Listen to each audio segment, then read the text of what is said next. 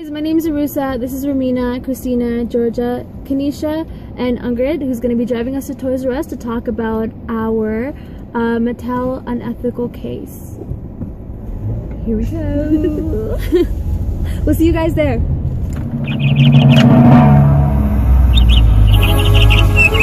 Hi, Bobby. Hi, Jim. You want to go for a ride? Sure, Jim. Jump in.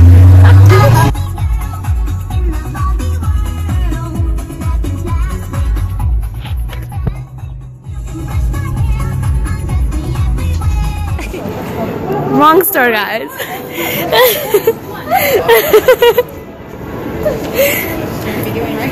Yeah. Okay, guys, we're approaching Toys R Us right now. Yeah. Go check this out.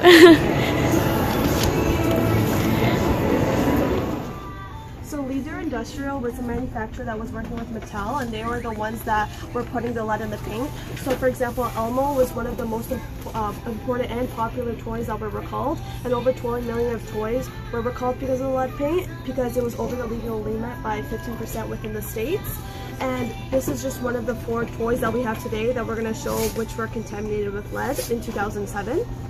Dora was also contaminated with lead in 2007. It was one of the main products that was sold because it was really popular amongst all the girls, and they used the lead paint to basically paint over their face and stuff, and these are things that girls and little kids could put in their mouth, which was direct harm for them.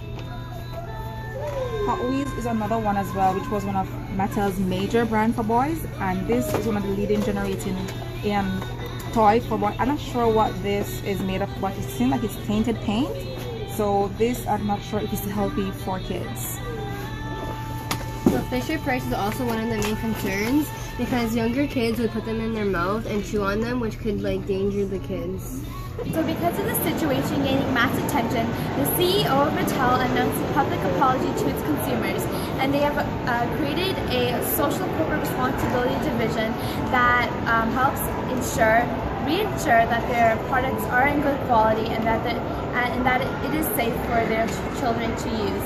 In addition, they also provided coupons for compensation Case.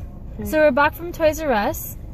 And to sum up the case, even though Mattel didn't have direct involvement in manufacturing the products, it's still their responsibility in providing excellent products and to have a good corporate image and to maintain an excellent reputation in the near future. That was perfect. That was so good. That was perfect. That was great. Until next time. Bye. Bye. One love, Superwoman. Zoop.